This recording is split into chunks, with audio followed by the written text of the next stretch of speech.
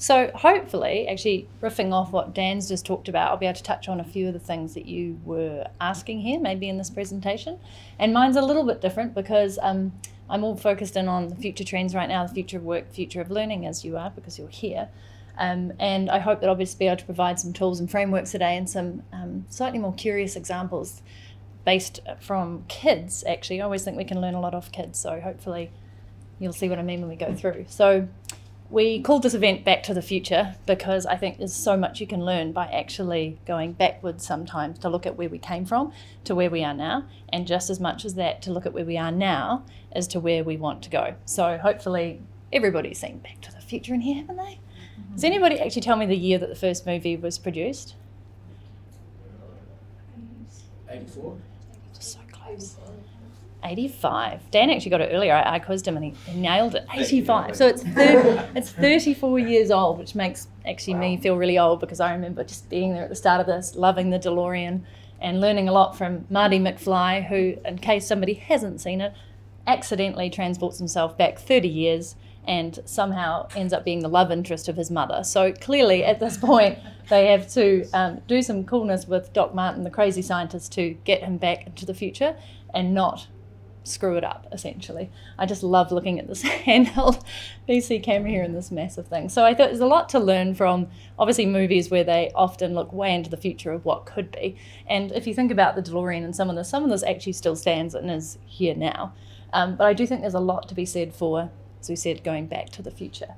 So I'm sure that you have used future-focused scenarios, sort of tools and frameworks when you are producing your learning and talking with your teams. But I just wanted to touch on why, just two that I think are really interesting. If you've used them, I'd love to know. So future visions are really, really great for planning strategically, looking at sustainability and even mitigating for disasters.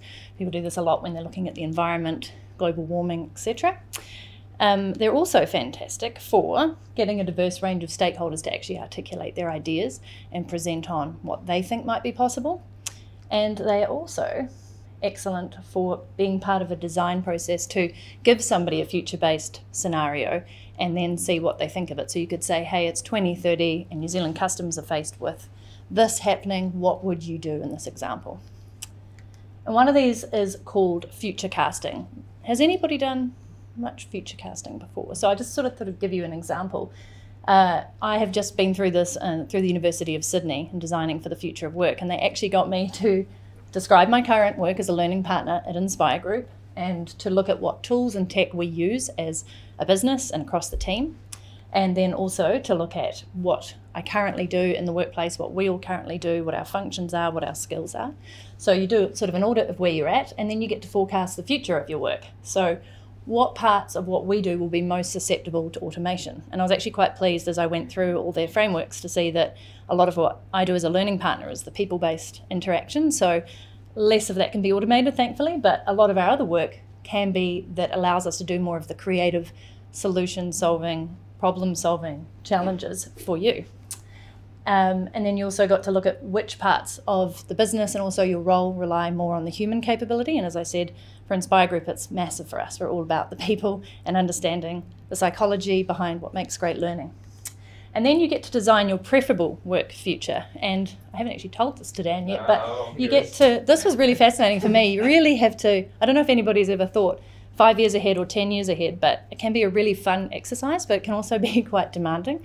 So for me, I was actually thinking that all our clients wouldn't necessarily be as based in central Wellington. In fact, you're going to have hubs all over the world. You'll be using outsourcing, different teams from around the world, different languages. We'd be doing a lot more virtual calls, so we'd be using a lot more mobile calls, etc., to work with you. We'd be updating things real time. It'd be very much cloud-based. And there'd be less of that visiting in person, but still connecting very much through these tools. And then you also get to look at what a probable future looks like. So what is most likely to happen? So I went a little bit far out there, and then I had to dial it back to what's actually probably likely in the next 5 years. So that's an idea around future casting. And once you have that sort of future scenario, then you can use something called backcasting. Again, has anybody used this before? Just want to see if I'm teaching something new or if people know it, because I thought this was really fascinating. So this isn't about going way backwards, but it is actually looking at what events and conditions and triggers are needed to reach this future state that you've just designed. And then you ask the question, well, what would need to exist for this to actually happen?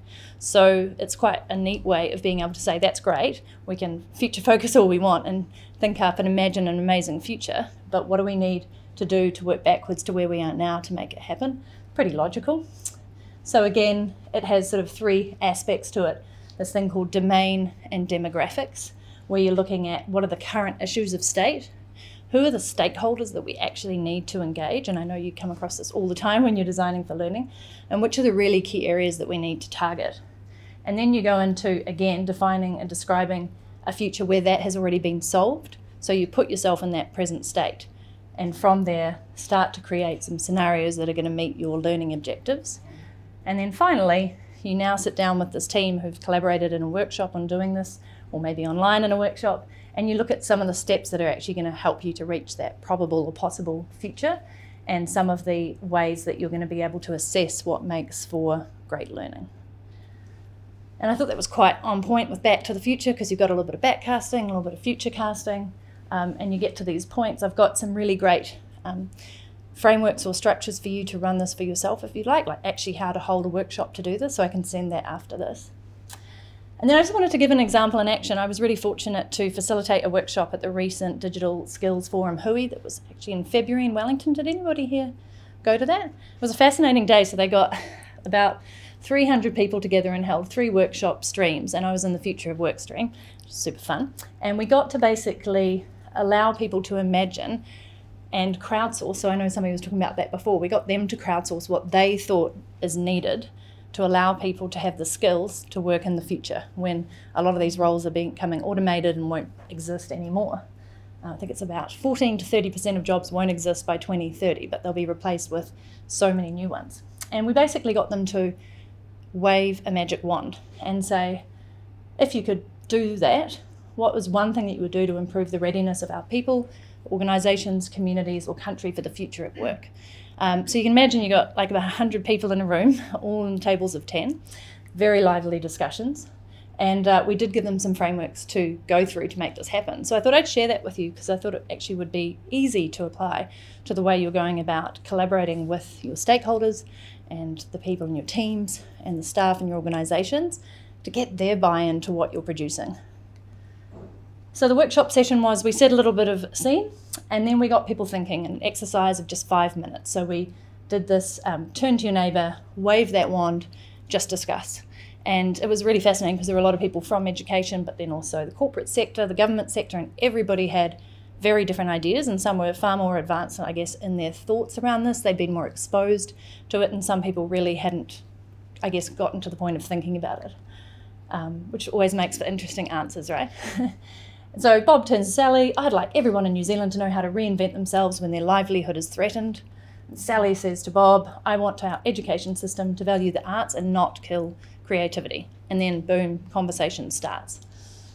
And then from there, we got them into this abundance mindset, because often, you know, you go to these future state sort of workshops and people are like, oh, well, it's great, but nothing's going to happen. So what we got them to really do is say, write down all the things you'd love to do, followed by, but that won't happen because, and just go for it.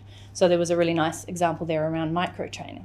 And then we got them to take those things that they'd love to do, take out everything after the but, and replace it with some actual statements for how that could happen. So immediately in the room, the sense shifted to, okay, what's possible? Or if it's not possible right now, how can we make this happen? What do we have right now that could actually make this more likely?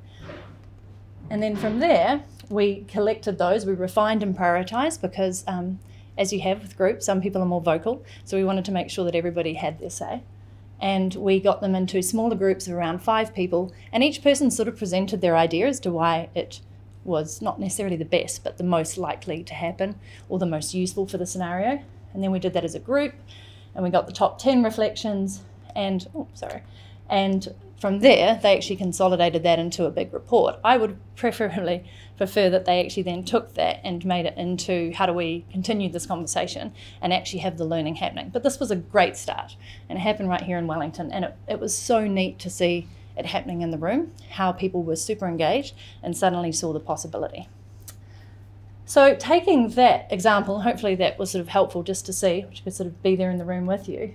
I just wanted to share now some facts from the Future of Learning conference that I fortunately got to attend thanks to Inspire Group recently in Christchurch. It was very, very much educator focused, so there were a lot of people from government, from schools, etc.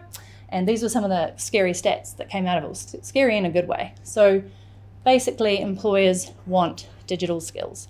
Massive, that's obvious. Everything is going more of the digital way, the mobile space. You need to be savvy in that space. You need to understand tools and technology. But also bilingual skills, just because we have a multicultural melting pot in this world, there's so many more languages being spoken, more immigrants coming in, just a whole lot more languages to deal with and different cultural ways in which we interact. Critical thinking, you've seen this come up a lot. So as the robots come in, they actually really can't replace us when it comes to critical thinking, solving problems, really thinking from an imagination point of view and future forecasting. And then creativity and innovation. Luckily, these are all some of our innate human talents. So this was really fascinating to sort of see the demand and how it's risen. And then from there, I thought this was really useful to you to see by actually just next year, isn't that crazy? We're going to be spending 30% more of our time learning on the job, which may not be crazy to you. I think that's a great thing. I think it should be more. 100% more time on problem solving. So hopefully that's got your mind thinking about what you need to do to be able to help people do that better, because it is a skill. And then 25% more time engaging in self-directed work and also self-directed learning. Any surprises there? I think the bilingual one was a nice surprise. Yeah. And luckily there are things like AI that are doing real-time translation for different languages. I actually just reminds me, I bought an earpiece a long time ago on Kickstarter that meant I could put it in my ear, and if I went over to China, I could ask somebody a question in English, they could respond in Mandarin, and I'd instantly hear it in English in my earpod. It was fascinating. Didn't actually get to use it effectively, but what's that? Now that's free in Google Translate. Exactly, and I paid something like $200 for this little earpiece at the time, but hey. That's the first mover. First mover advantage, yeah.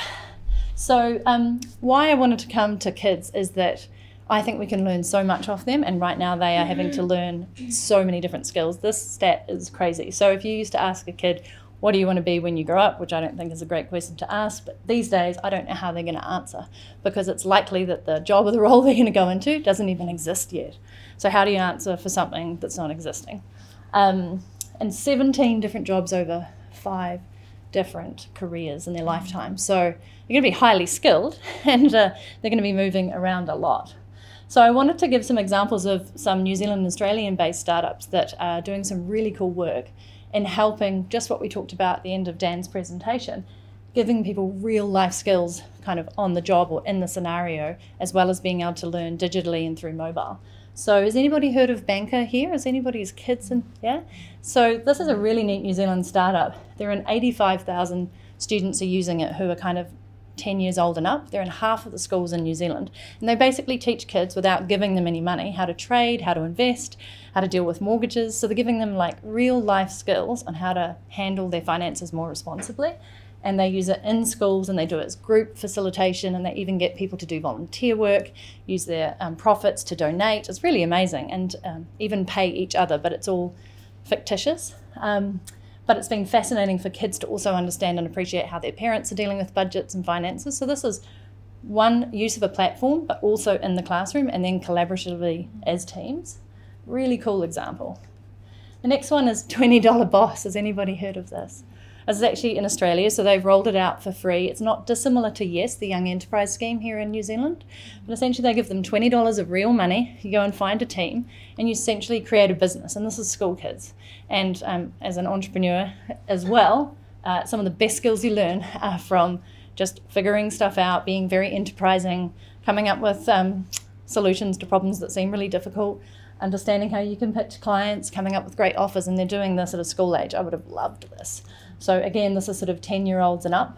And surprisingly, a lot of the ones who are making profit are then looking at how they can distribute that through donations and to really great causes. So there's some beautiful sort of fantastic ethics and morals coming through there. But they're building these skills in school right now, which is all the enterprising skills that employers are now looking for. And then the final one, and I got to see this in person in Christchurch. Has anybody heard of Amy? Is anybody's kids using Amy? It is an AI math tutoring an AI maths tutor that can scale well beyond just the average tutor who's down the road. So there might be only the ability for you to teach 4 or 5 students, but this is an AI tool.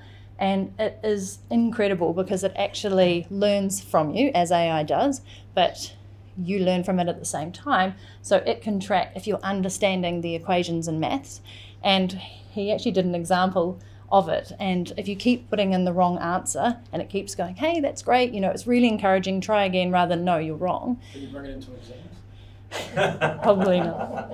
But what it does is it starts to go, okay, this kid's not getting this thing, so I'm going to step back one phase and I'm going to simplify it a bit more, and I'm going to get them to go through a simpler equation, and if they still don't get it, I'll step back again. And then once they've got it and you can see the pattern, they start progressing you forward. And honestly, I was watching it real time, and I didn't mind maths at school, but it wasn't my favourite subject. And I was like, I just want to learn. You could see all the adults in the room suddenly going, I wish I had this at school.